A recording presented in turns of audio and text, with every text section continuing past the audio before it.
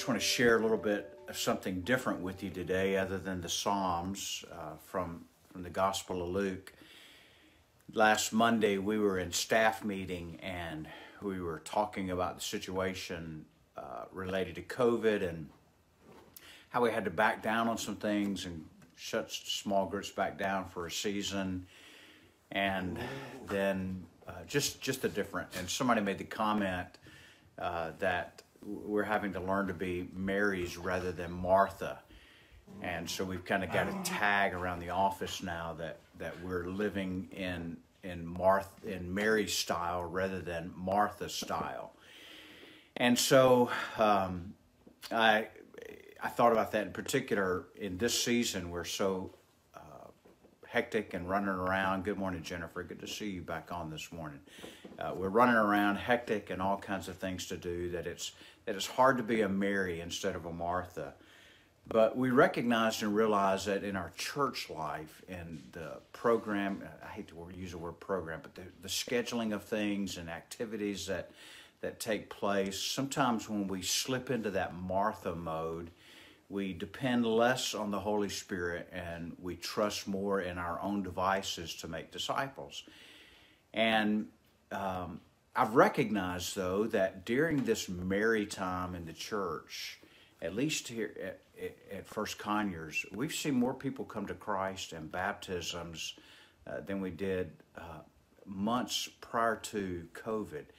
And I'm wondering that if it's not that we've just begun to focus on those things that are essential, those things that are right, those things that are necessary, really the mission that we have to win people to Jesus, to make disciples of them, and to send them to make other disciples. And so this morning I want to encourage us that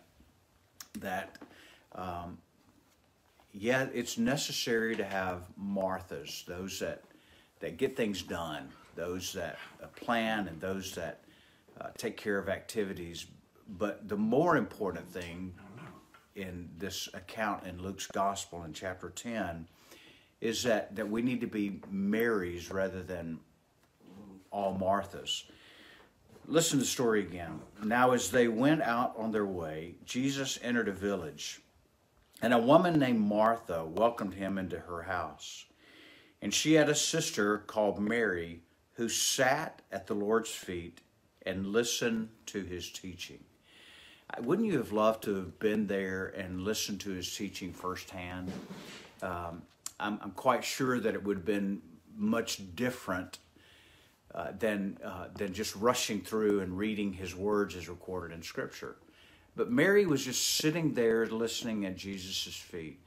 That's one of the reasons we do this daily devotion, is that we'll at least take some time to pause in our day and just to sit at his feet and hear his word and let him nourish us, encourage us, exhort us through his word. His word by the Holy Spirit is what really connects us with his heart. It is where we see his nature and character revealed. It's where our lives are reflected through Scripture and we see where we are in relation to him and in our fellowship with him. And so here we see Mary just sitting at the feet of Jesus. I don't know if you're like me, but oftentimes it's easy to get started in the day's work. There are so many tasks ahead of us every day that we want to get accomplished, that we want to get done. Some are put on us by pressure, that we're under timelines and schedules. And it's easy for me, because I'm a task-oriented person, it's easy for me to just get started in the day and not sit at his feet. But I'm learning how very important it is just to sit at his feet and listen to him speak to me. I used to have a reading plan in Scripture that caused me to want to read through the Bible in 1 year. And I recognized that as I was doing that really I was reading 5 chapters or so a day of Scripture. And it became more of a task rather than listening to his voice. And so I scrapped that plan. And it's not easy for me to scrap things once I've started, because I like to finish things. But I threw that plan out and I said, you know what? I'm just going to begin taking time in his word and just reflecting and meditating on a few verses or a passage And if that leads into more reading, then that's okay. But I wanted to come away from my time with him in the Word, knowing that I have heard from him, that I've connected with him and met with his heart. And there's, one morsel of meat can give us far more nutrition than a whole plate of pasta. Does that make sense? Pasta's full of carbs, and it can fill our stomach. That's why when we eat Chinese food, it seems like an hour after we've eaten the Chinese food, we're hungry again.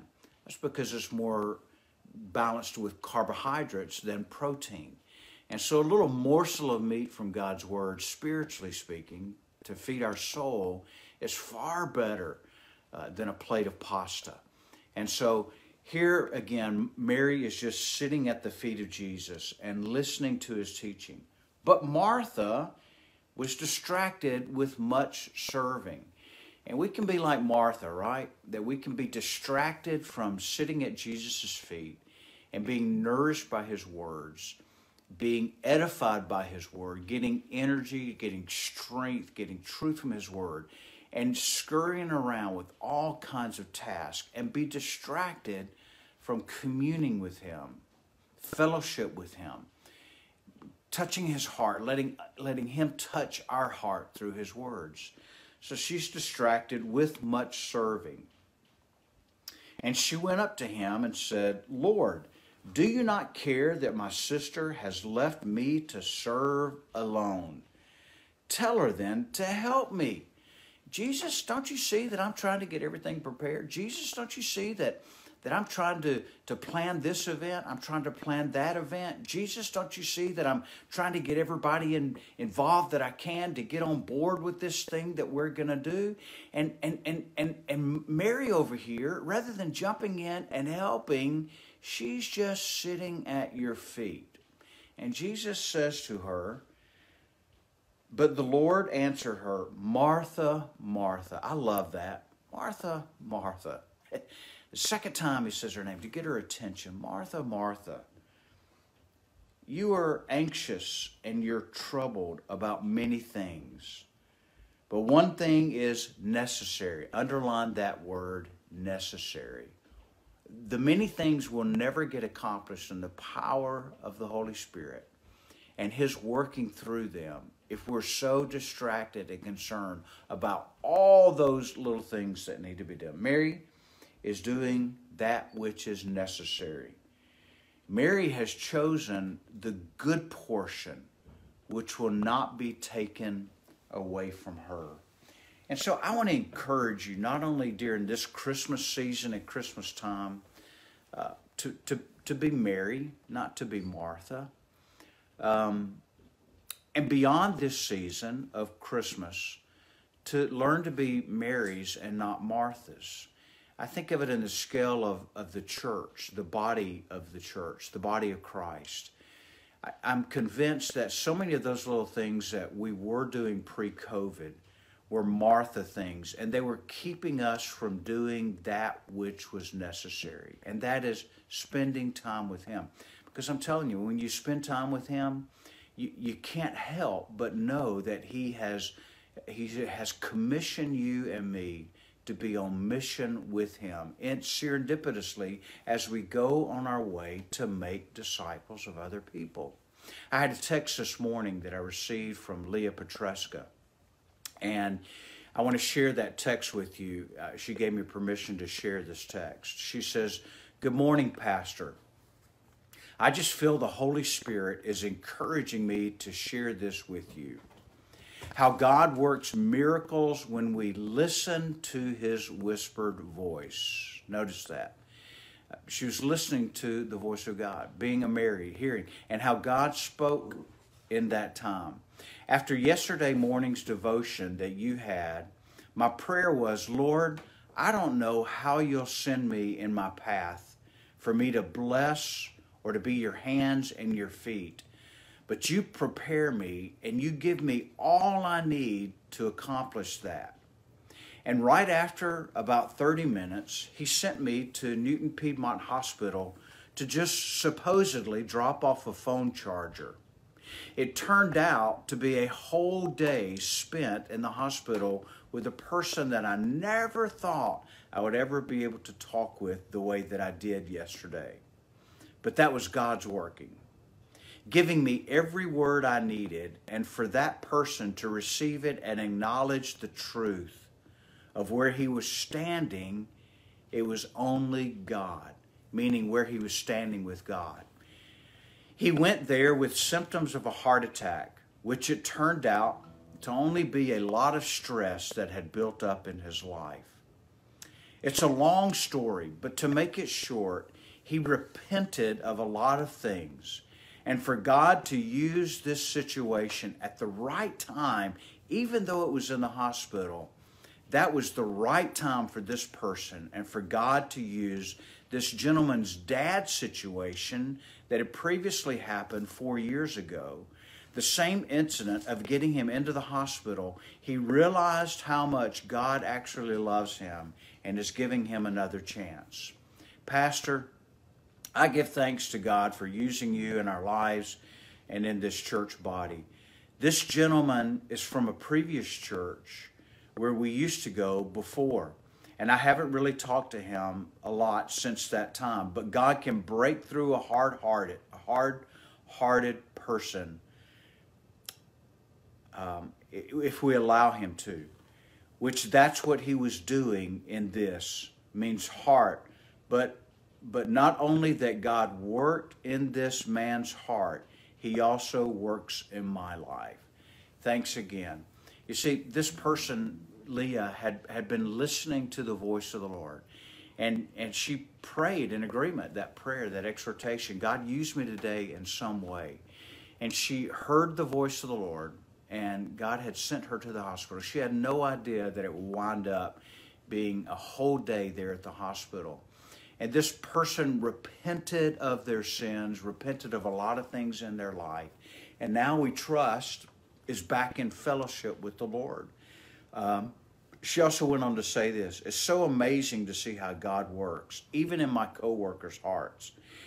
Meaning that they would understand and didn't give me a hard time when I just sent them a text message saying that I needed to take some time off from work yesterday. God works in the hearts of individuals, and God will open doors. Let's learn to be a Mary. And let's be open to how the Lord might want to use us to share his story with somebody. Maybe it's just a word of testimony. Maybe it's that we have an opportunity to plant a seed. Maybe it's that we have an opportunity to cultivate, as Leah did yesterday, that word that this person evidently, I think, is already a believer, but had steered away from the Lord and was involved in things that they didn't need to be involved in. They repented now and back in fellowship. Or maybe that God will give you an opportunity to, by his grace, to be a part of reaping of the harvest of a soul. And don't you love telling the story of Jesus and what he's doing in your life? We want to remember today also to pray for Jim Bohannon. Jim's usually on here every morning, but he's having shoulder surgery today, so let's pray for him in that, and others I know that need prayer. But let's just sing this old song. I love to tell the story. I love to tell the story of unseen things above, of Jesus and his glory, of Jesus and his love. I love to tell the story because I know it is true. Satisfies my longing as nothing else can do. I love to tell the story, more wonderful it seems, and all the golden fancies of all the golden dreams. I love to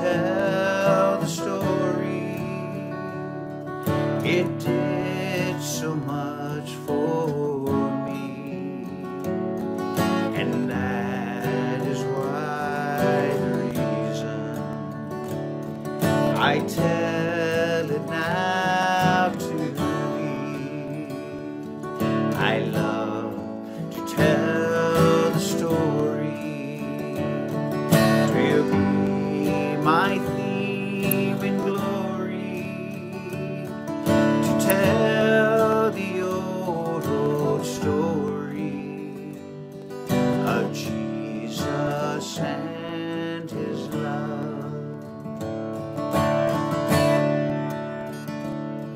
I love to tell the story, just pleasing to repeat. It seems each time I tell it more wonderfully sweet. I love to tell the story, for some have never heard the message of salvation from God's own holy word. I love to tell the story for those who know it best. So hungering and thirsting to hear it like the rest, and when in scenes of glory I sing the new song, to be the old story that I have loved so long. I love to tell, sing it out. I love to tell the story. Will be my theme in glory to tell the old story of Jesus and his love. To tell the old story of Jesus and his love. Be a Mary today. Sit at his feet, listen to his voice, and go as the Holy Spirit directs you and leads you. And be the church, be the body of Christ, be salt and light, willing to share with any person that is willing to listen. That old story. I love the line in this song. I got to conclude with this. I love to tell the story, more wonderful it seems. The line where he says that each time he tells a story, it becomes more dear and more precious to him. Tell somebody the story. Even if you stand in the mirror and tell yourself the story, how Jesus saved you, it'll lift your heart. I love you. I pray God's blessings on you. May his face shine on you today. Have a great day. See you tomorrow morning.